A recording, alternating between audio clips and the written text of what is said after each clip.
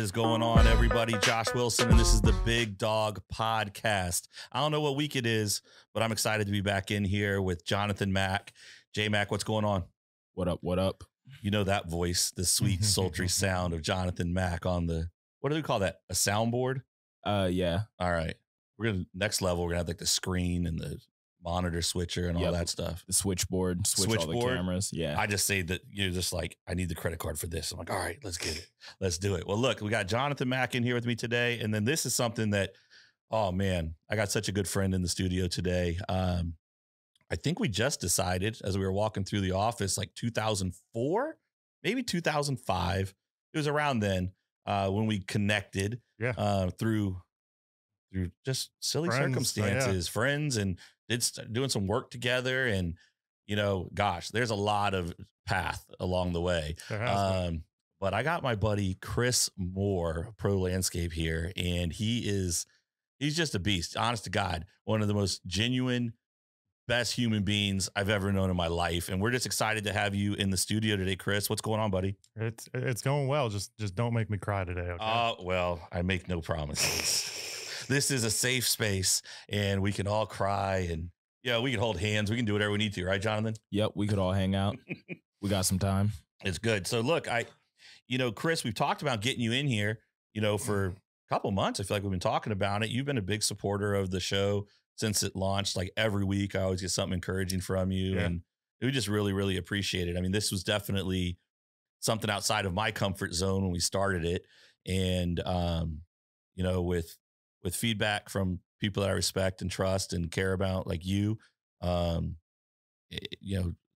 encouragement along the way and kind words. I mean, I definitely helps. Like supporting my friends and their businesses and their endeavors. And, we've had my dog at your training facility. Yeah. Had my dogs at your boarding facility. Yeah.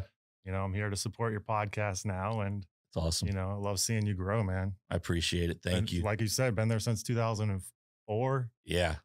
It's been a lot's changed along the way. Thick and thin, ups and downs. That is the truth.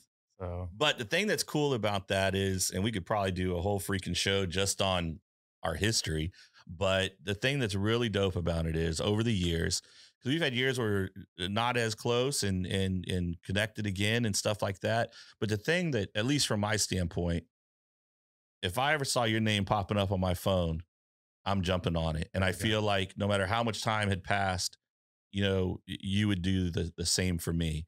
And we always just kind of pick up where we left off, right? Yeah. And I think that's really important to surround yourself with those circle of friends that you can depend on and rely on. And and I've always thought of you as, definitely top 5 fave people, I appreciate that. In my circle.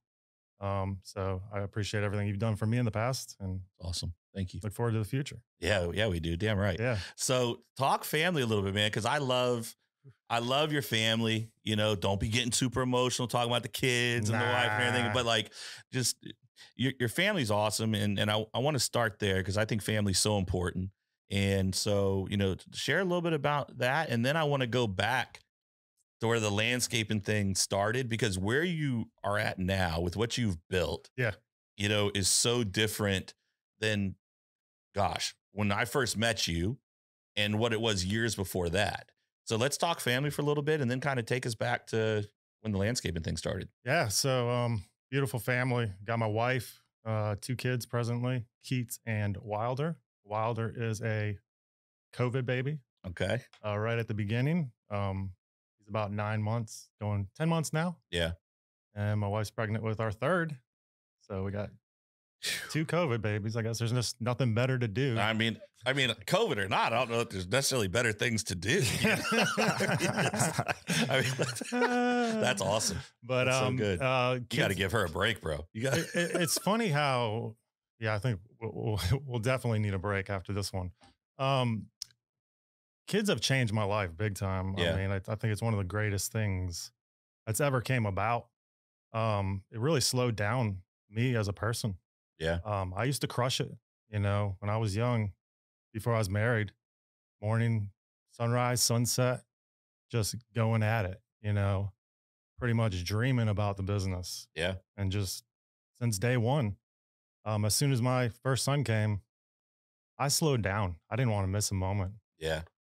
So I really am happy that I've taken that avenue Yeah, sure. And really grown my, business as well as my family. And glad I was able to grow my business to a point that it can sustain itself Right. prior to kids. Yeah, for sure. So that grind has, just been there. That's awesome. So, that's a really cool point. Like when you talk about, when your first son was born and it's slowing down, Yeah. you were like, and it doesn't mean business slowed down. It's just priorities, things that you always held as the highest priority in a moment shift. Yeah. Nothing was the same. Nothing matters. Nothing. You're like at any moment, if Ashley called you and was like, hey, this is what, like, it literally, nothing else matters. Yeah. Absolutely. But you don't know that's a thing until it becomes a thing. Absolutely. Like you can try to tell people that, you can try to explain it to them, but until that person in your life and you think, and you're like, okay, it's my spouse. Right. And it is, she's very important. I know the love you have for your wife. Yeah. You know how I feel about my wife. Then these little babies come and it will jack you up. It will jack you up. And it does. And the thing with slowing down is I think when Logan was born, I spent 4 or 5 weeks working from the house. Devin had it covered. My grandmother was in town. My mom's around, like her family's around. They didn't need me there. And I'm an office guy. I love being in the office. You know me. I worked out. We set up a whole office in the living room. I didn't want to leave. Yeah. Like, what are you going to miss? Then there's seasons where you are busy and things are going on. But at a second, all of it can be dropped. Yeah, especially when they're needed. Yes. There are times where I want to get away. For sure. I'm like, I got paperwork to do. my man, in case y'all weren't doing the math, when baby number 3 gets here, we're at 3 under 4. 3 under 4. Oh. 3 under 4. I have 2 under 17 right now. And I'm just like, okay, what is happening? So the neighbors right across the street from us, actually, they were kind of in the same situation where they're having their third, found out it was twins. They had 4 under 4. Oh, and I'm just like, literally makes my heart race. But at what number does it just start becoming easier? Oh, buddy, I don't know that happens. I don't know that happens. What a fun stage, though. Yeah. I'm excited where we're at. That's really cool. So when was the last time you saw Logan? Probably was he on the course golfing with you? I think. Oh yeah, I didn't really get to interact with him. I mean, but I haven't seen him in between for years. Yeah. I mean, the dude just jumped 6 feet. He's like 6'2" now. Yeah. It's ridiculous. And the thing that's so funny is in my mind, he's still like 3 years old, like running around. Yeah. And he's 6'2" driving around in our cars. And I'm like, it's crazy how they get to that stage so quick. Yeah. And I'll tell you, man, once he started driving, yeah, it all changed. And you remember what it was like when you started driving. All of a sudden you're just gone. Yeah. Because you like, I can go anywhere. I just want to be everywhere. Yeah. And so the dude's just gone. He's living the dream. I'm like, what's up? He's like, well, I don't have practice on Friday. I'm like, so what are you doing? He's like, I'm going to go to the club and play golf. I'm like, okay. I'm like, what are you doing Monday through Thursday? He's like, I practice. So I play golf Monday through Thursday after school. What a life. Yeah. I'm like, Logan, you want to go do this? Oh, I can't. I go and play golf with my buddies. I mean, he loves it. And I'm so excited that he loves it and has found that. But once he could drive, he didn't need rides anywhere. Dude's just, it's great. He's living the dream as he should. Absolutely. He does his school stuff. He handles his business. He works here. I mean, he does everything he's supposed to do, but he's still like a 3-year-old to me. And oftentimes he acts like he's a freaking 3-year-old. So you got the little ones. Yep. You got the wife. You got the house. Yep. You got your hobbies, which are work and golf. Let's be honest. Not so much golf anymore. No, just work. I mean, yeah. It's tough to get out as much as I live a mile from the club. Yeah. It used to be great when my oldest was when he was like 1 going down at 7 p.m. Right. And the light was still out. I was like, I'm going to go chip and putt. And no chance anymore. Yeah, it's hard. I mean, I play once a year. Yeah. Maybe. Holy moly. And I'm a mile from my club. Yeah, that's a tough one. Logan, we went out and played maybe a week ago. We went out on a Sunday. Kiki was in quarantine, so we took, the weekend off from church, and we went out and he's like, do you want to play? I was like, oh man, I was like, yes, we'll go play. And I probably play 2-3 times a year. Yeah. You know, he's playing 5 days a week, you know, doing the deal. And he'll sit there and he'll whip me. If he dials in, he will whip me. And I'm not great by any means. I don't play enough to be great. In that game, more than anything, you have to play to be good. Yeah. And, you know, but yeah, we get out there a couple times, but he's out there all the dang time. Yeah. I mean, that's his deal. I think in another year or so it'll change and, you know, he'll be able to come along and maybe enjoy the sport himself. Yeah. That's cool. That's fun. And being so close, I mean, you guys are in a great neighborhood. You got access to the place. And so it's fun. So talk to me a little bit about the business itself, because the business Pro Landscape of 2021 is not the business you had when you first started out. And it shouldn't be, but talk about kind of that progression and what it looked like over the years. How did you start out? How did you end up in the field? So this will be good to get out there because everybody always has questions about this and how, you know, the company has come about. Like I just purchased it or something and just fell into it. When my dad retired from the military, he was looking for something else to do. Yeah. So I needed to make some extra money with some Boy Scout summer camp that I was going to go to. And we started asking neighbors, cut some grass, just like every other kid. And we were just so busy and we ended up not even going to summer camp. Just kept working, I guess. We were in a car. And this is high school. Yeah. My dad had a car, trunk open, push lawnmower hanging out the back of the trunk, rear windows down, weed eater, all electric, hanging out, extension cords. And he did that for a little bit, maybe a year, bought a truck, bought a trailer, and progressed. I ended up, you know, finishing what I was doing, still going to school. And he just kind of flowed with it. Yeah. You know, became a kind of a one crew, 30, 40 properties, cutting grass. And then the housing boom came and he changed and went into another business with new construction. Yep. Instead of letting, you know, the business kind of go, the mowing, I was like, I'll do it throughout college. I'll make some side money, you know? So I put all my classes for 3 days. Yep. I just bunched them up. I was going to ODU. Got done with those. And then I had the extra days to run the business. Right.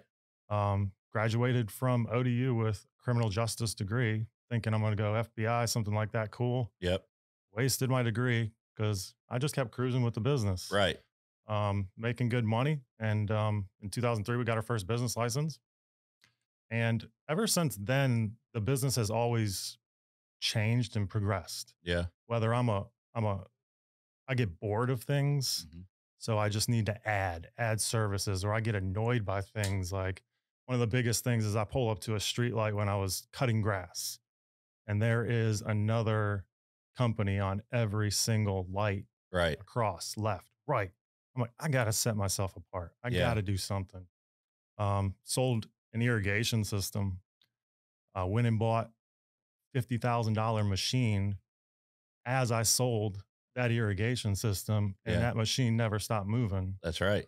Got into all types of different stuff. We progressed from there, and, you know, we're doing full landscaping, decks, patios, fences, sod, drainage. I mean, you name it. What I like to say is if you need landscaping done, anything outside, just give us a call and we can help you with it, or I will definitely put you on to somebody that I know. Yeah. And we also do artificial turf. I don't know if you know that. Oh, no, I mean, I knew of it. I had heard. Oh, okay. You know, maybe what did we put down? Like, oh my God, 20,000 square feet of turf, probably. I don't know. But look, you didn't do turf until I asked. Yeah, I did a small little residential dog area one time. Yeah. And you said, hey, Chris, you think you can do this? I said, I could definitely do it. Yeah. I got the equipment. You did the research though. Yeah. You started looking into how to, and this is the one thing like I've always respected about you and loved about you. It's like, if there is a client who makes a request and it's like, we just lost you. If you're watching on video, what are you, 6'4"? Go to YouTube. Yeah. Go to YouTube and watch this. In Chris's chair, if you're listening right now, he dropped down like a foot and a half down to the ground in the chair. That's amazing. Did you do that, or did it do that to you? Okay. I'm like, what the? I was about to say, we got all new chairs. I know, for what that to happened? happen. What happened? We The just chair needed a failed little it. laugh. We needed to lighten it up in here a little bit. It's Oh getting my a little God. tense, you know? Chris killed me. So, he's always been the guy who will learn. He's not scared to learn anything. And he wants to get better and grow. And so I remember when you started doing like you start getting like the landscape design and doing the lighting and like doing the whole design, offerings for people. And, when it was irrigation, it wasn't like, I'm going to try to do irrigation. I'm going to do it. I'm going to do it well. I'm going to invest in myself and the business, get the equipment I need to make this work. And it's like, I sold a irrigation job and I bought a $50,000 piece of equipment. Yeah. People are like, yo, you could have just gone and rented this for $100 a day. And people are so nervous about taking that next step and taking that leap. 100%. And as you know, like, I mean,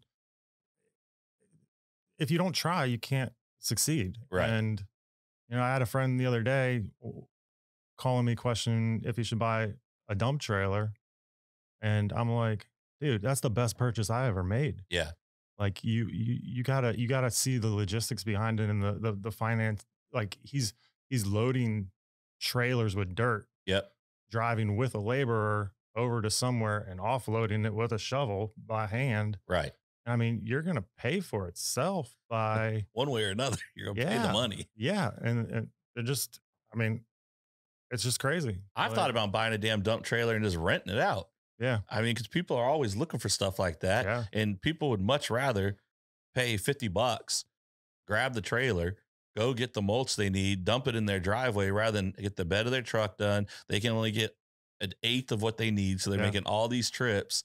I was like, we know how to market. I can put this little website, people can sit right here. People come and grab it. Yeah. I mean, what's your payment a month going to be? If you financed it and say you don't have cash to pay that, you're looking at $150 a month. I mean, yeah, you get 3 rentals out of it for $50, which is probably low, probably super low. Yeah, right. I mean, or like what would I might use it for, whereas it's more convenient for me and the time cost average and all this stuff. So it's funny, but you're right that why do you think people don't think that way? Why do you think they're afraid to avoid that? Just fear? Yeah. I mean, they're afraid to spend the money, that commitment of that.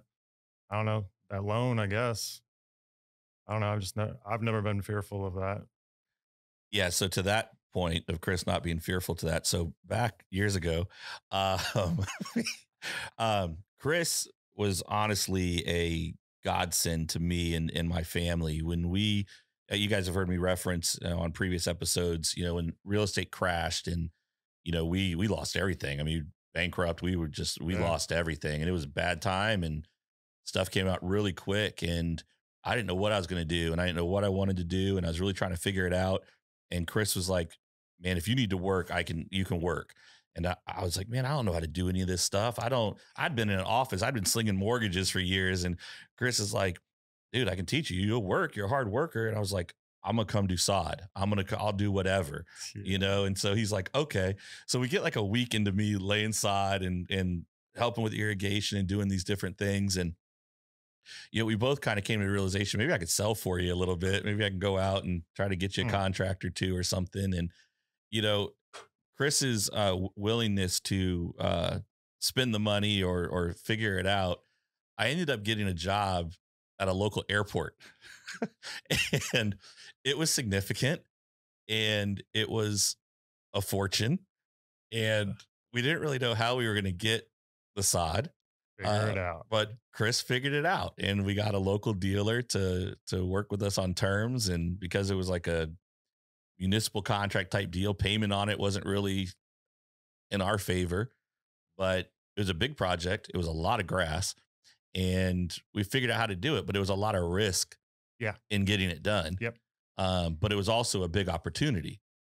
And, that says a lot about you as a person. And you hit it right there. Like you came into a business that you don't know nothing about. And you went and sold some contracts, even maintenance contracts. And I'm like, dude, you're not going to get that number. Right. You're not going to get that number. And you did. Yeah. You're just that people person. But with that being said, you actually made me relook at my numbers. And that number was actually right. Yeah. In the long run. you know, maybe I was underbidding prior, Sure. but bringing that fresh perspective into the business really opened my eyes to just bidding, Yeah. you know, jobs. I mean, the sod job was the largest job that we've had to date from then. That thing was crazy. I don't ever want to do something like that again. That was the worst. I mean, remember That was the sunrise? worst. I do. I have pictures of like the sun coming up and these trailers, like 3 trailers of sod rolling in, and I'm just like, this is like day 3, Right. and I'm like, my back is. You're on hurting that from the Bobcat. skid We're just steer. rolling Yeah. that thing down the deal. Jonathan, so sod, when there's huge amounts of sod, right? And it's let's say it's long, you know, you don't have to worry about a lot of cuts and stuff. What they do is they come in 5 foot wide rolls, 4 foot Yeah, maybe, 4 foot maybe. you know, and then 50 feet. Yeah, something like that. I haven't done it. Yeah. I haven't done it since because I hated it. It but, was crazy. You know. It's so monotonous. Roll them out, right? Yeah, Like, tack it's 'em almost down. just you roll it out and you tack that. Well, you would hope they would tack them down, right, Chris? that was a cuss word job. So, but it's just these huge, it looks like huge rolls of hay, like bales Mhm. of hay. And you come up with the skid steer, the Bobcat, it grips them up on the side Mhm. and you back up.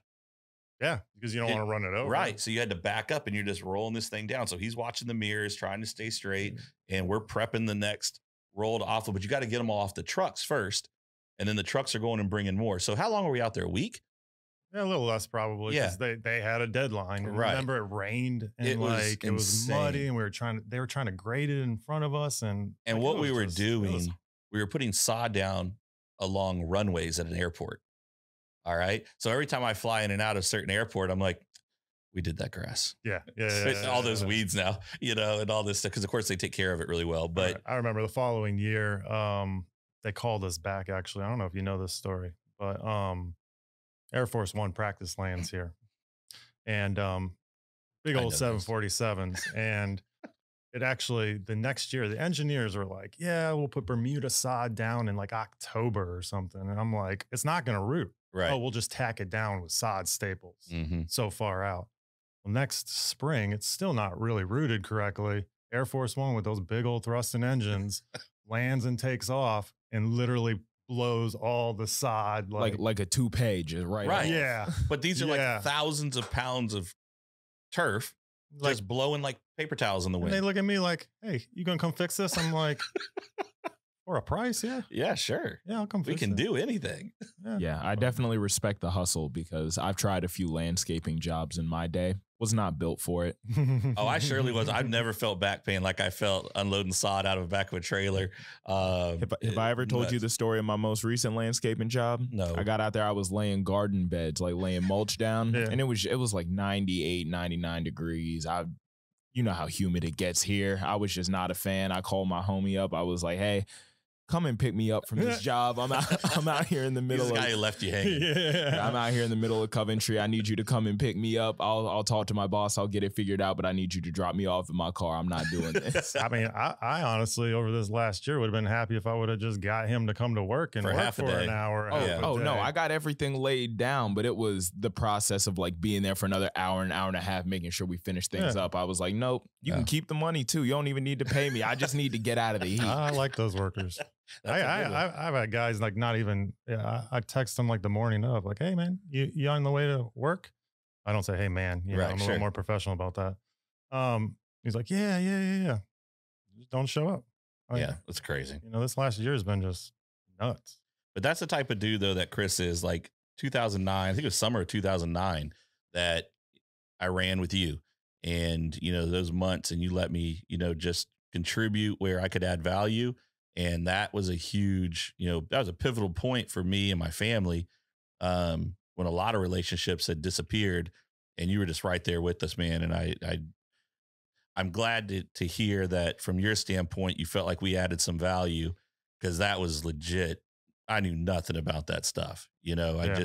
I just saw it from a different perspective when I was looking at kind of like, all right, the jobs and the projects that you were doing and stuff. I was like, man, you know, revenue wise, if we could lock down a couple apartment complexes, if we could lock down stuff like this, time wise, return, you know, different things. And just, it's like you said, kind of that fresh perspective of looking, right? And as you've grown over the years, you know, and you've taken on different types of projects and specialties, I mean, that's kind of the same thing, because someone asks for work and you're like, let me take a look at it. Let me see what I can do for that. Now you're like, huh, this is something we could do. This fits our strategy. Yeah. This is a great return. Mm-hmm. This is if we spent our weeks doing this instead of this other thing, this would be a better use of time, return, growth of the business, steadiness of work.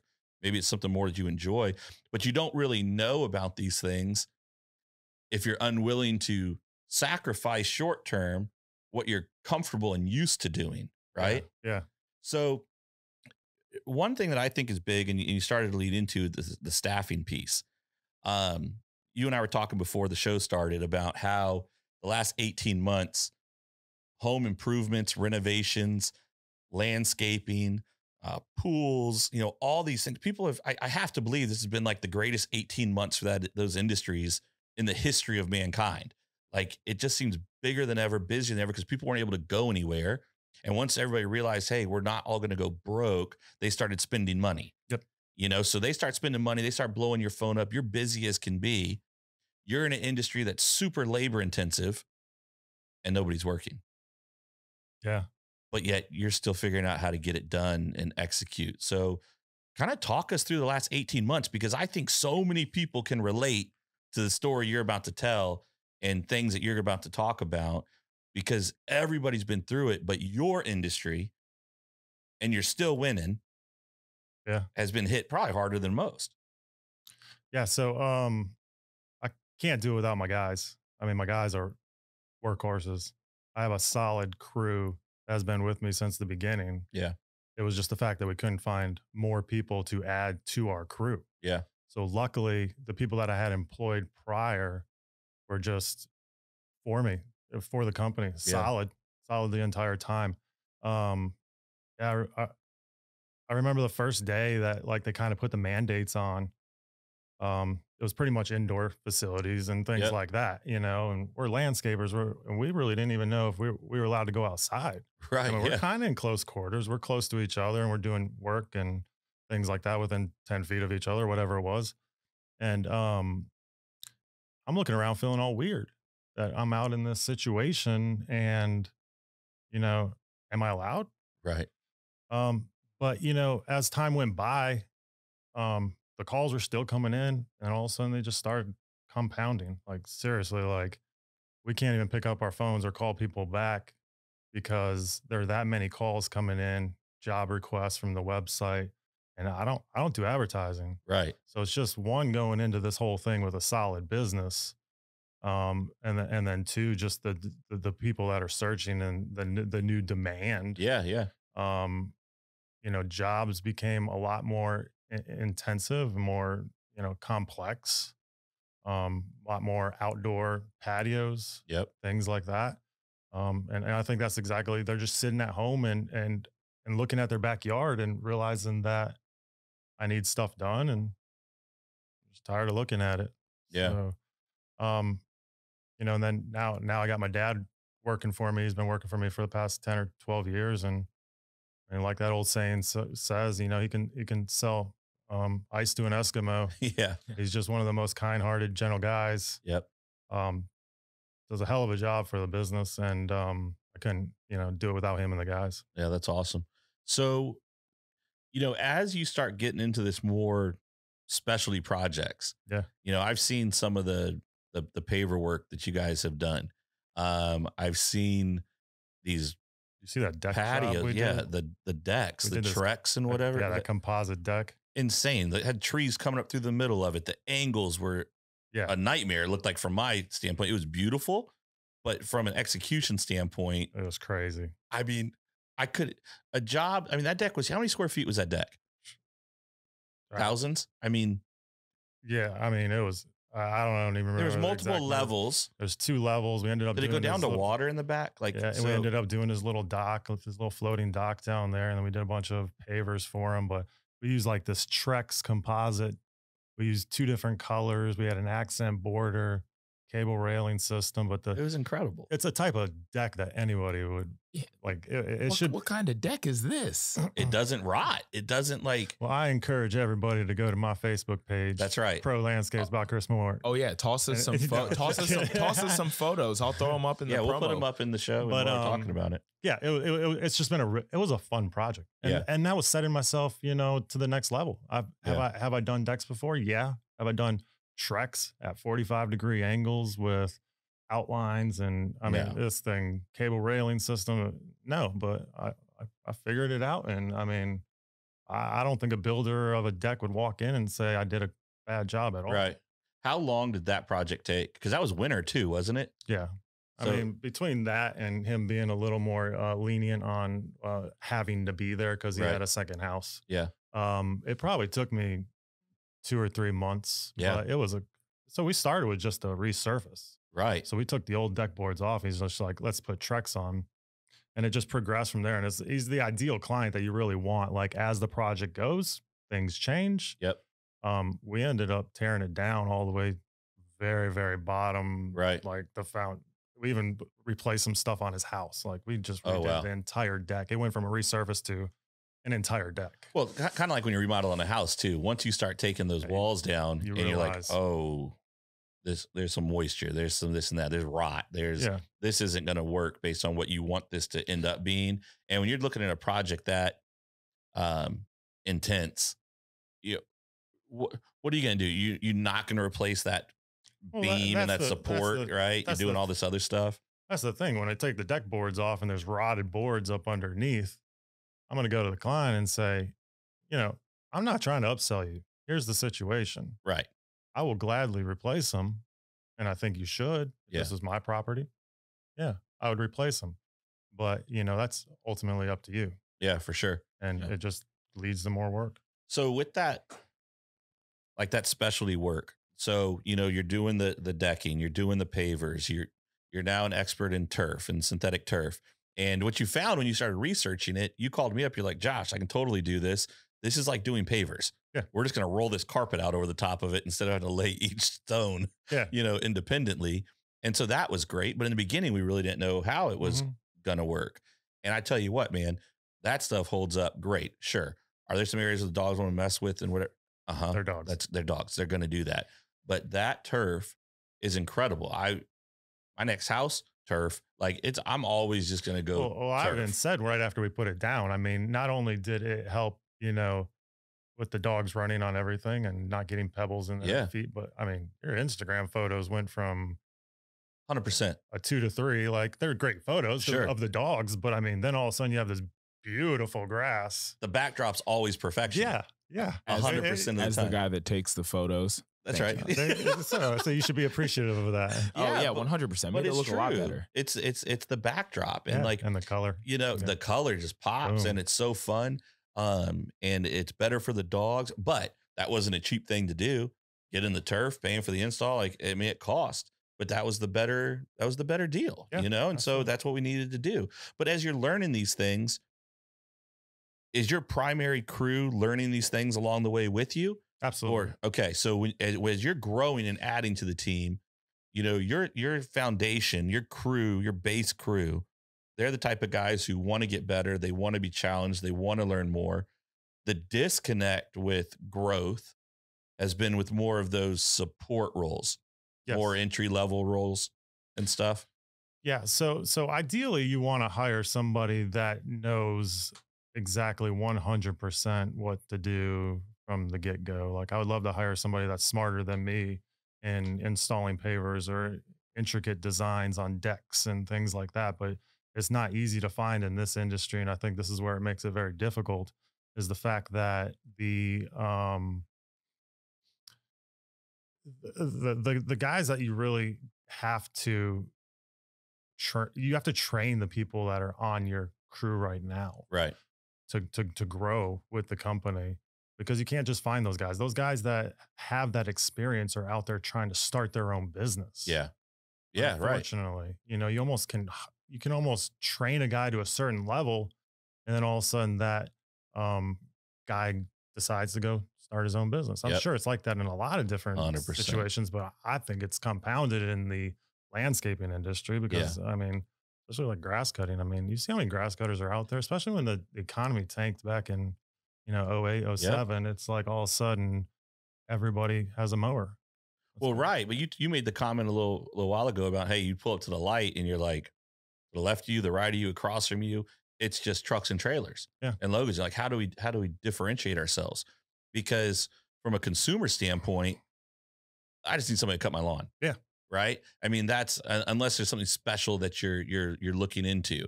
And 90% of the landscape companies start and finish at cutting lawn. Mm-hmm. That's it. Mm-hmm. Then you've got, at least from my perspective, you've got this 10% number that get into lighting, that get into irrigation, that get into sod, that get into more intensive things like the paver work and stuff and design. Mm-hmm. Like that's a much smaller group.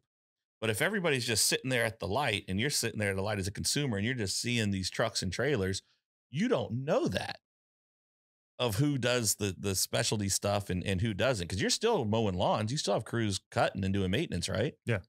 And then you've got your crew that's out doing the specialty stuff. And so, yeah, the guys that are more skilled, that know they add a lot of value, if they're not feeling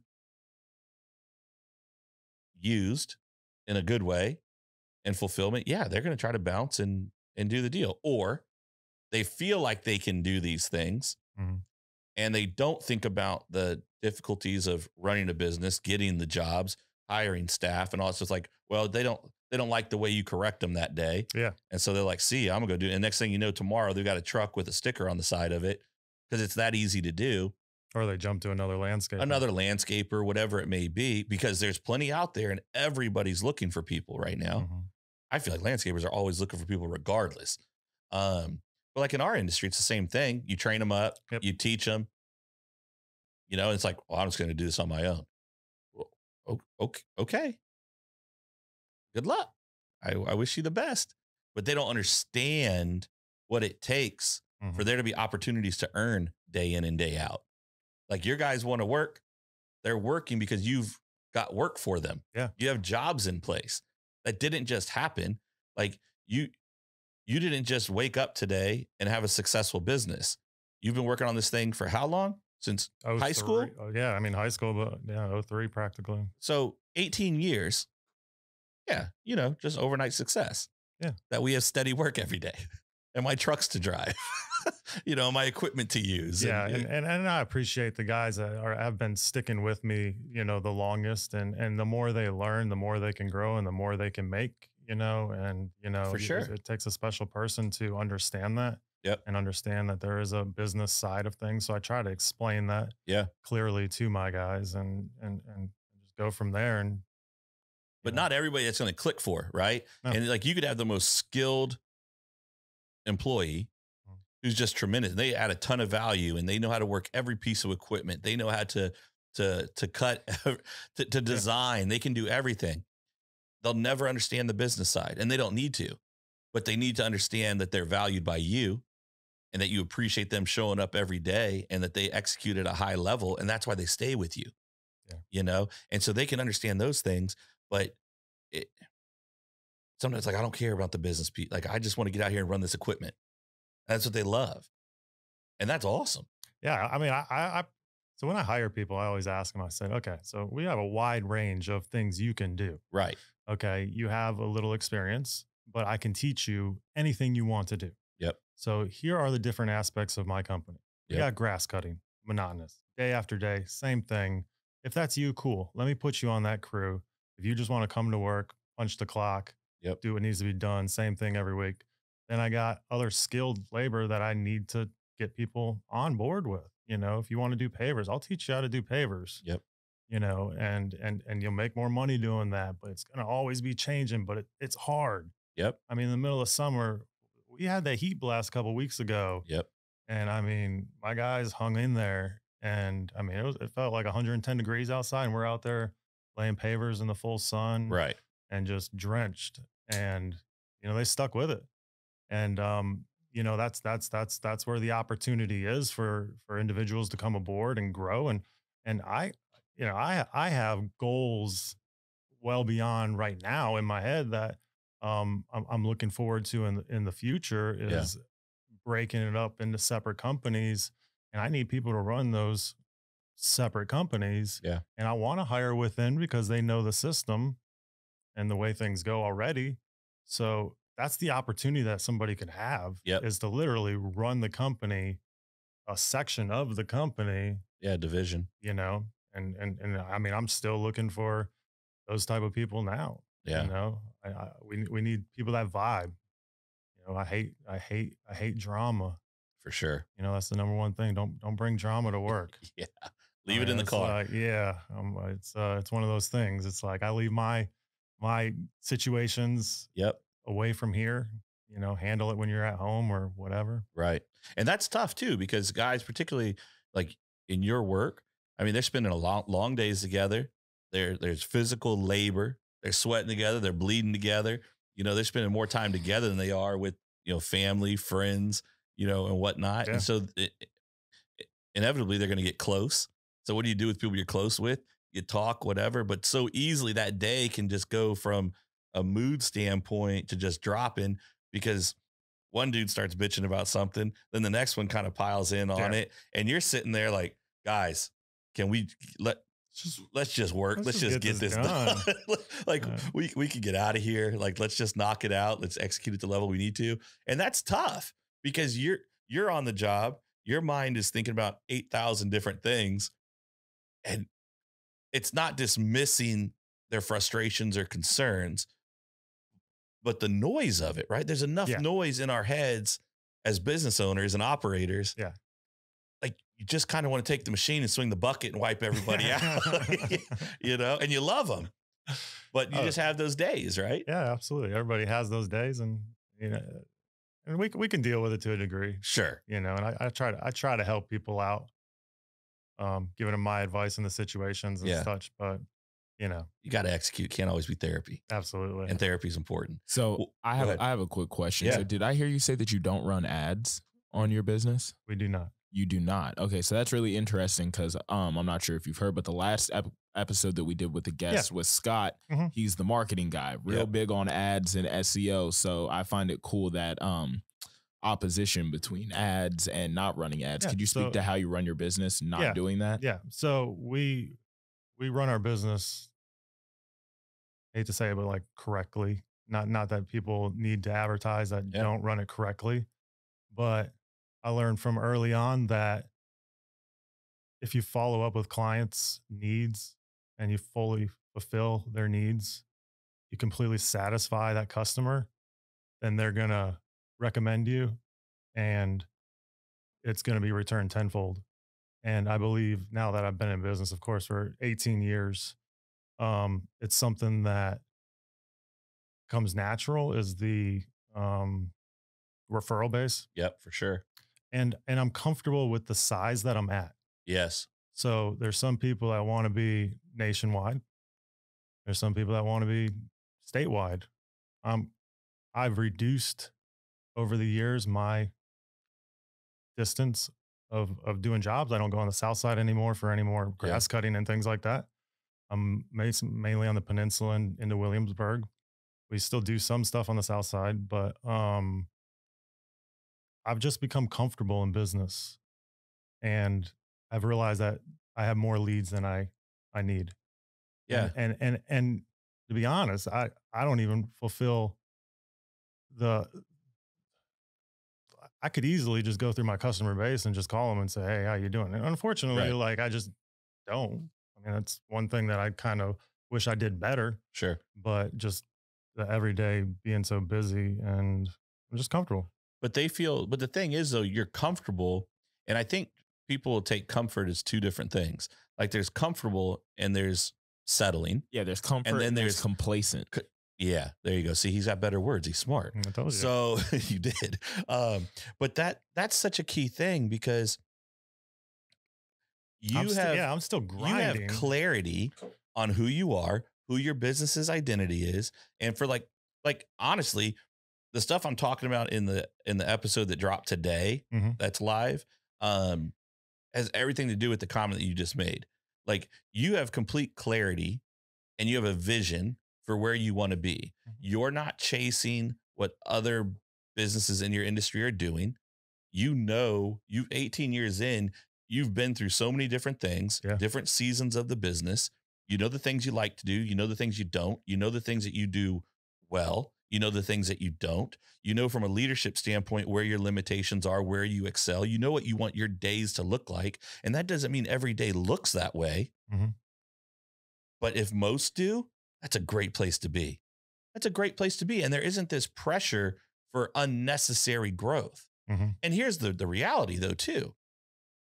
If staffing was different, you could take on more of the leads that you aren't able to do. Because even though you got all these referrals, 100%, which is so key, you're not, even if everybody, one of those referrals wants to work with you because it was just a bomb ass referral, you're not going to be able to accommodate whatever timeline they may have for themselves. So they're going to go elsewhere.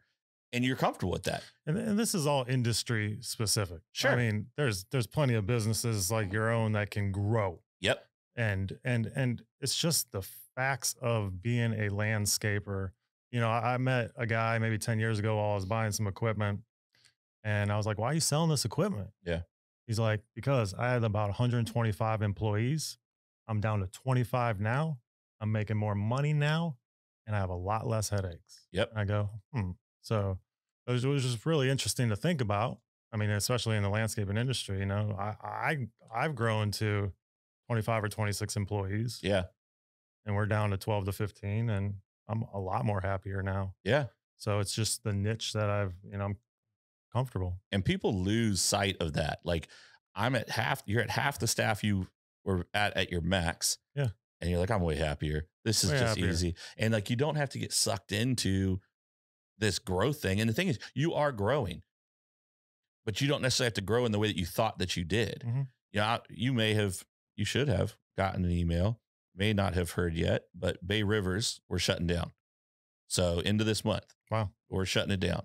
And the daycare piece, we're still gonna be doing boarding and whatnot, but the daycare piece is going away. And for me, a huge part of it has to do with the staffing. Staffing is so incredibly difficult.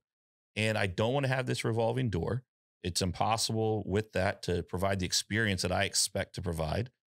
And at the end of the day, with all the success we've had, I mean, we're a year and a half old. We had one dog in April when we opened on the first day. Yep. And, you know, at our 1 year anniversary, we had 103 dogs in little old Yorktown. Everybody is like, you're doing what? You're shutting it down? Why are you shutting it? Clients love it. I got clients in tears on the phone with them telling them, like, you know, they're upset. And I get that. But for me, I'm shutting it down because I don't want to deal with the staffing frustrations. There's a tremendous amount of liability with it. Yeah. You know, we've done it incredibly successfully. We've provided the experience that I want. But when I look at it in the grand scheme of our organization, the risk versus the reward, it just isn't there. Yeah. So 10, 15 years ago, I would have never made this decision. My ego would not have allowed it. Impossible. It's tough to do. But now I'm like, yeah, we're going to be done. We're just not going to do it. And we've invested a small amount of money into making that place be what it is. But we're transitioning it into a training center. We're still going to be doing boarding, boutique style, small number. Like, it's manageable. I'm going to be happier. Yeah. And at the end of the day, you know, our organization has been such a blessing. The training business is so busy, continues to grow. We grow at the rate at which we can develop great trainers. That's our only limitation. And we still do ads, but we're probably 50-50 ads, referrals. Yeah. And the reality is 10 years from now, I want that number, and I expect that number to be 90-10, you know, 90% referrals, 10% advertising. In my industry, ads will always play a role, but I want that number to diminish. I don't want to have to spend, you know, $400,000 a year on advertising 10 years from now. If I am, why does my client base not support us enough? Right now, do you make use of social media? You post stuff and things on there. Are you guys active on Google? Do you do Google My Business and have that set up? I heard you talk about that, I believe, in another episode. And I started looking into it. I don't think I do. Okay. We got to talk about that because you got to do that. Yeah. You got to do that. I can do it with you. It's super simple. And the social media thing, I'm actually going to get right back into it because I don't post as much as I should because, you know, it really shows off our work and our capabilities. And I just picked up the new GoPro and we've been doing some time lapse video over the last couple of days. Nice. That's real nice. Yeah. You ever use a drone, Chris? Source subjects. Please tell him. Yeah, Please tell him. This is absolutely. This sounded like a loaded question. It absolutely is. So, oh my God. I wanted to get some shots of some landscaping, and of course, Josh, just being the good guy he is, has the DJI. He's like, you can use mine. Go ahead. So I borrowed his drone. Let's see. This one was I was flying it around. I think I went out of town. I was up in the Appalachian Mountains, saw a real scenic overview, took off the drone, lost it. Couldn't see it anymore. I don't know. Wasn't it Afton Mountain? Weren't you at the somewhere up in there?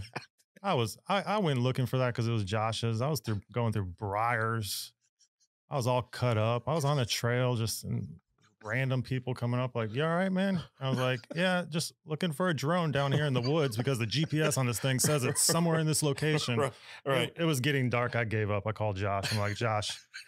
Wait, is this the drone that's like, did we get another one? Because I thought there was we've gotten one since this is years ago. This is back with like the big drone. So I'm like, let me, yeah, this is the big Ford. Let me buy you a new drone, bub. Oh my God. He's like, yeah, that's all right. Just keep everything in the package, the nice case and everything. I'm like, cool. So I ended up buying another drone, the same kind. And I don't know what I think sometimes. We're out on a sailboat on the York River. And I'm like, let's get some shots of my buddy's sailboat. Oh, yeah. Why not? Oh, there's one in the bottom of the water. Oh, shit. I didn't know about that. So that's 2 drones. So we don't do drones anymore. No drones. We keep our hands on the camera. No drones. This GoPro though. Look, you're on some Best Buy's watch list. That's right. They're like just destroying drones. Sell him another one. Sell him another one. Send him emails with discounts. That's so funny. I'll never forget you calling me about that. And I remember being in the driveway of the house. I'm like, bro, it's fine. We're good. So because of that experience, like I'm borrowing a buddy's GoPro and I'm like having so much fun with it. Yesterday, I went and bought my own and I called him. I'm like, yeah, so I'm just going to give you yours back before I lose it or break it. So the GoPro is tough, man. I'll tell you, did you get the 9? Yeah. The black 9 or whatever it's called? So the whole thing's like built in, like you don't have to put any of the exterior cases on. That's what we have, one of those. And that thing, we've usually upgrade every couple of years the GoPro. Mm-hmm. And I got that one. And that is by far the best. I mean, short of these cameras, which they're designed for different purposes. That thing's incredible. Yeah, I think it's gonna be great for us just being so rugged and we're in dust and everything. And I mean, I get your sentiment. Everything in here borrowed according to me. Purchased by him, but borrowed according to me. I still get anxious. I have to set everything up. Don't trip over the tripod. That's always stress for me. Well, he had the laptop was plugged in. And guys, what you see, on the cameras is, Chris walks, he's like, oh, this seems a lot bigger on camera. It's like, yeah, because we're just shooting certain shots or whatever, but there's cables all over the place. I mean, it looks great. Jonathan does an amazing job, but it's not perfect. It wasn't designed to be a studio. I was like, oh man, switch the laptop plug over on my side. I don't want Chris to have to step over that. I don't want him worrying about that. It's you know how many times in a day I walk past my kid's high chair and I kick it, like just because the legs are just right. It doesn't seem like the legs should be that far out. No, and I'm they like probably walking shouldn't. past these tripods and I'm like, oh, I have a history here. Do not kick this. Do not kick this. No, that's so funny though. But like, this is the type of thing though. Like Chris and I got story after story after story of ridiculousness. And just from over the years, and it's just fun. Like we were up in Harrisonburg maybe a month ago, and we were coming back down. Oh, we were at my buddy Matt got married up there, and there were a bunch of us in the van. We're coming back, and we're coming down Afton Mountain, and I just start busting out laughing, and I tell that story about it, and they're like, "What?" I'm like, "There's a drone somewhere on the side of this mountain in the woods," and my buddy looked for it. He hunted for it. Yeah. hunted for it. I write my name on everything now. Put a little phone number. 10 years from now, there's going to be, hey, we found this relic when we were fishing, and I don't think she's going to work anymore, but here's your drone. I don't know, but where did you lose it? What? The drone in the water? That York River. Oh yeah, she's gone. Subs are freaking clipping that thing as it goes through. I have no clue. What a mess. I should have jumped in, but the water was probably 40 degrees. Yeah, no, it wasn't worth it. It's fine. You got a family you got to look out for, man. The drone, whatever. That thing's gone. I'm 24 years old. I'm diving right in that water after the drone. You can jump in after my stuff. You do what you want with your stuff. I don't worry about it. So Chris, give me, like, in all the hiring chaos of the last 18 months, give me one or two. What's the most absurd thing that's happened in the last year and a half as far as like a new hire or an employee? Like, you don't have to drop names or anything like that, but I know you've just dealt with some mess. So let's make everybody feel good that they're not alone in this. Yeah, and I think I got a lot of comments on this. I definitely put one on Facebook, and of course I scratched out the name of the employee and stuff. Potential employee, and this is what I was saying about you, Jonathan. I would have been earlier. I was like, I would have been just happy to see you come to work. You know, I don't care if you leave halfway through the day, like just come to work. I don't know how many people told me that they were going to come to work this year and just didn't show up. I had one guy down on his luck. Yeah, he lived probably 5 miles away or so. He was riding his bike. I was like, you got reliable transportation. I need two things from you, okay? I need a driver's license and reliable transportation. That says a lot about an individual. I'm sorry. That's a bottom line for me. Yeah. And he had a bike, and he told me his story. I was like, look, man, you're close. I'm going to give you a shot. He told me his life story and how he had some issues, and I'm like, cool. I don't care about that stuff. I don't care about people's past. Right. I care about now. You got my trust until you lose it. Yep. Okay. And I texted him that morning again, and I'm like, hey, you coming in? He's like, yeah, I'll be there in a little bit. About an hour later, he's not there. We've already started. I'm like, hey, what's going on? He's like, I don't like the look of your shop. I go, what do you mean, man?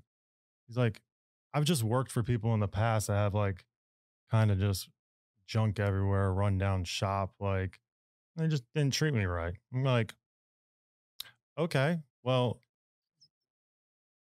you know, this is just a shop. Like, this is where we store stuff. Like, this is where, like, we got empty half pallets of pavers everywhere. We got equipment that breaks throughout the year that's being repaired. Like, okay, so what? Like, I never thought of it, actually. And the funny thing about this is I take it as, you know, I went ahead and just did a bunch of work in my shop and cleaned it up. Yeah. Like, I took that as a learning experience. Right. And maybe it isn't that attractive of a shop. Like, and to me, I don't think anything of it. Right. But, you know, I cleaned the place up. I painted my building. I mean, off the guy who never showed up's text. To be fair to you, it's crazy to me because I've been in circumstances where I'm down on my luck. It's crazy how those who are in the lowest certain points of their life sometimes have the highest standards for what they will or will not do. Yeah. It's like, I thought you were struggling. Right. I was literally trying to help this guy who was struggling. This dude flipped it and humbled Chris. He probably hit me lower. He hit me lower than anybody's ever hit me with that comment. I mean, my jaw hit the floor, and I had to think about that one for a while. Yeah. And if you guys don't know Chris or haven't seen his company, like, he takes pride in his stuff. His stuff looks good. His stuff is logoed. His stuff stays clean. Yeah. Like, his stuff is sharp. He's not running around like Bobo equipment. Like, but my shop, like the shop is the shop. Yeah. So what? But it's a lot nicer now. Oh yeah. It's 110 degrees outside. We were painting that thing, and oh my gosh, you know, and I'm actually happier now that the shop's actually in better shape. But were you like, yo, bro, next time you ride by on your bike, let me know what you think? Oh, he begged and pleaded for that job after I kind of gave him. Happening. And I'm not rude in any way when I respond to people that are like that. You know, I'm very just general, matter of fact. Yeah. But you know, he's like, okay, maybe you're right. Can I just start tomorrow? You know, and I'm like, nah, man. No, you've already ruined it. I was willing to give you a shot because maybe there's a tire that's wore down too much for you one day, and you're just gonna walk off my job, right? You know? Like, yeah. And the thing is, like, you were given a lot of consideration and opportunity, and that even when you're down on your luck and you have nothing, you can extend grace, you can extend a professional conversation, you're never lacking that. You never have to be lacking that. And so that's just, that's never going to get better. No, absolutely. And you probably know the same thing. You got guys who the first week they're late twice, or they got something they got to bounce out early because something's going on. And, we're 2 weeks in and this has happened 4 or 5 times. Man, you got to make a change because no one's ever going to be better than they are in the first 30 days. So I got a really good right-hand guy of mine, and he's always late, always 5-6 minutes late. Oh. I'm like, look, man, come on. Like, let's do this. Like, set your alarm a little earlier and just late. And I'm not going to fire him. Right. Because he's a pretty good asset. Yeah. So I'm like, all right, your start time 6:45 now. And then in my mind, his start time's 7. So he gets there at 6:55. He's still late. Yep. I'm okay with it. Yeah, you're fine now. If you're going to be even later than that, your start time's going earlier. Right. You know what I mean? Like, so I just work with it. No, that's good. I mean, you got to make it work for you. Yeah. But he adds enough value. Yeah. Where you're okay to be like, and it's all right. It's something small. It's not like he's drinking on the job. Right. You know what I mean? When we train trainers every month. Yeah. All right. And so, we have them come in. It's a 17-day program and we start 8 a.m. here 95% of the time. We load up, we get in the van, we go get the dogs, we start our day. We have people come from all over the country, to train, and then we send them back to either Texas, Wisconsin, wherever. So when you're here, I bring you out here, I put you up in a hotel, we pay for your food, like you're set. Yeah. When you're late getting here, when you literally have no reasonable distraction and the hotel that I'm paying for is 7 minutes away and I know the traffic patterns, that's why I have you there. Like, we're going to put you back on an airplane early and send you back. Because if you can't be timely here, I surely can't count on you to be on time when you're in Des Moines. And we're not giving you set times and things like that. That's so true. Because it's not going to be Especially better when you're going to meet with clients and stuff like that. We had a trainer years ago. I mean, she's just phenomenal. She's a phenomenal trainer, great individual. She could not be on time to save her life. Yeah. And maybe 4 years ago, I ended up letting her go. And, I was a Sunday morning. I was watching McKenna, my little niece, and we're watching, Disney princesses or whatever was going on. And I get a call and it's a client wearing me out, rightly so. How am I supposed to be comfortable leaving my dog with you when you don't even prioritize being here for the drop off and all these things? Like, I get it. So I rushed down there. I got McKenna in tow, all these things. It's a Sunday morning, trying to fix it. Trainer's not answering the phone. Trainer's not responding, all this stuff. Finally, trainer responds. Sorry, I overslept. I'm like, gotta go. And that wasn't the first time that happened, but I allowed, it to kind of be tolerated because of the value that was added. But then it just continually got worse. If it was always 5 minutes, whatever, I'm not going to worry about it, But honestly, like, how many times have you been late? I mean, granted, there's let's put it this way. How many times have you overslept? Do you oversleep? No, I don't. Yeah, neither do I. I don't. I never once overslept and was late for my job. Yeah, I've never done that in my life. No. I wouldn't say I have the healthiest sleep habits, but I've never overslept, for that. If you have the mindset of that, something is important. Yeah, it'll happen. Even like when you travel, I always joke, Devin jokes about me with this. I wake up every day between 4:30 and 5 a.m. every day. I don't set alarms, nothing. If I have something very important that is scheduled that I cannot miss, I will set an alarm for 6 a.m. Yeah. Like that's the only alarm I have. If we're traveling and something needs to happen earlier than that, I'll set an alarm. Let's say it's 3:30 in the morning, whatever it is. I will be awake 10 to 15 minutes before that alarm goes off. Yeah. Automatic. Like I just wake up. I just on it. And I don't know why, but it's been that way since I was a kid. But I'm just not. And I don't think, and it's not a matter of caring more. I think it's just a trait. It's just like, maybe it's a character piece where it's like, you value time. Jonathan, his phone, I always joke because I'm like, man, this joker like always calls me right back if he doesn't answer right away. And he told me, he goes, this Walking Dead ringtone. Yeah, like the theme song to The Walking Dead. He goes, yeah, it's serious. I answer. I'm like, I didn't know that. I just thought, I'm like, man, this guy's always on point and stuff. He's like, no, I hear it. I know what the deal is. Nah, but I'm like that too. I wake up every morning between 3:30, 5 a.m. just every morning. I don't understand it. Even when I was working with the UVA football team, I would be at college, go out, party, and then have to be up at 5 a.m. for football practice. And I'm not even practicing. I'm just there filming it. But you're up and rolling. That's crazy early. Yeah. It is crazy early. I've tried to get better. I might stay in the bed, but I'm up. I've been working with my sleep. I've been trying to naturally wake up rather than wait for my alarm to go off. But I do wake up by alarm. Yeah, it's very rare. I just don't like what it does to me. Yeah. Like the alarm like just bothers me. Now, well, there's a lot of stuff. That's where you naturally waking up always puts you in a better state for the day in the morning. Typically, I wake up to a 130-pound Rottweiler face, like sitting on the side of the bed, resting his head, like looking at me dead in the eye. And I was like, nah, this ain't how I want to wake up either. You know, Rocky, you got to go chill. You got to relax. But then like the kids now, like Logan and Kiki, they're up at 5 a.m. That's great. You know, because they got to get to school. They leave the house 6:45. And so they're up, they're doing their little things. And that kind of wakes the house up if not everybody else is rolling. So look, Chris, you got a little bag over there. Yeah, you want that? What's going on there? Oh, I was talking about your bag. Oh, I didn't know you were going to give, you're going to give me a bag. Swag bag. Swag bag. Look at this, guys. You gotta be careful. You gotta be careful with this. So, careful. There's a little bit of a story behind this. So okay, hit us with it. Back in the day, we used to sit around and play some poker. We did. Drink a little drinks. Yep. I think we passed around a bottle of Dom. It's careless. A time or two. Foolishness. I actually went out trying to find some Dom. Oh my God, you're ridiculous. Dude. Well, there's a shortage. If anybody doesn't know. I didn't know there was a shortage on Dom. Shortage of Dom right now for like the past year.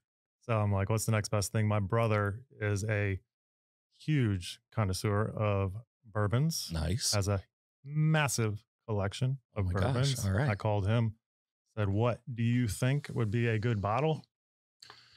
I don't know how much bourbon you drink, but I'm sure the audience might know what this is. I drink. Make sure you hold it up to the camera. I drink a decent amount. Okay, this is fire. Thank you, Chris. Swag hat. Appreciate it. Swag hat. Digging that. Got you a shirt too in there. Oh, nice. Now we can represent it. Yeah. Good. Let's see what's going on here. Okay. You kidding me right now? Josh Fowler, who's been on the podcast, he is a massive bourbon nerd. Holy moly. Let me get this open. Okay. And it's logoed. This is awesome. This is great.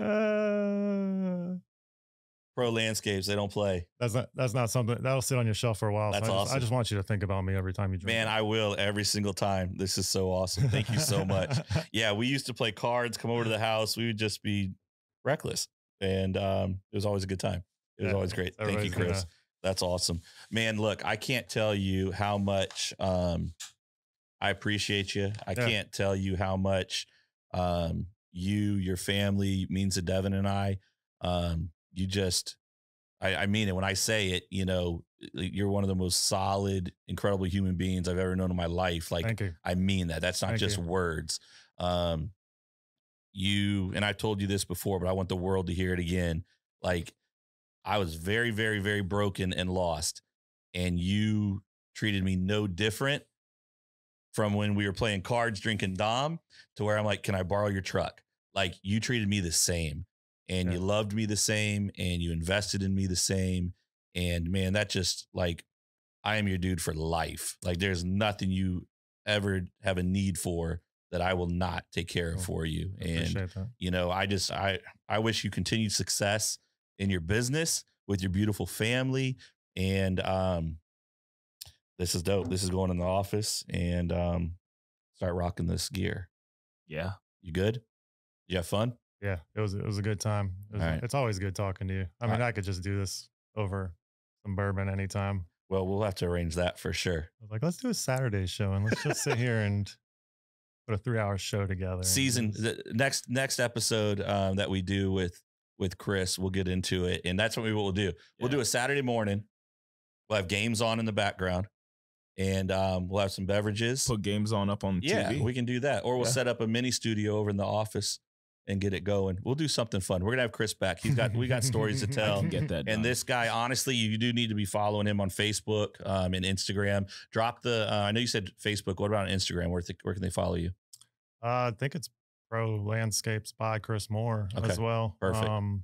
Well, I'll give you all the information so you can put in your link and everything. If you're a service-based business, particularly, and you got questions, you're starting out and it's earlier, you're trying to take your business to the next level, hit Chris up. Like this dude's got so much knowledge, and he's been a part of every step of his business. There's not a moment where he's disconnected. There's a strategy to it. There's so much wisdom behind it.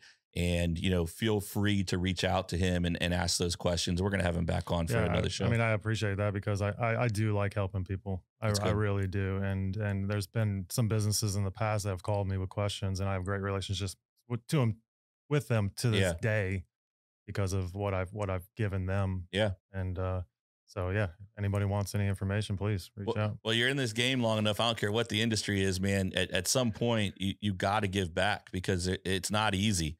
And the ones who make it this far, you're running up on 4 times the average of a business surviving. I mean, that's not by accident. And that speaks volumes to you and the type of business that you run. And the fact, guys, if you're paying attention, he doesn't have to run ads. No. And he does very, very well, very successful. Plenty of work out there. Plenty of work. So, hit him up if you got questions. Jonathan, that's it, baby.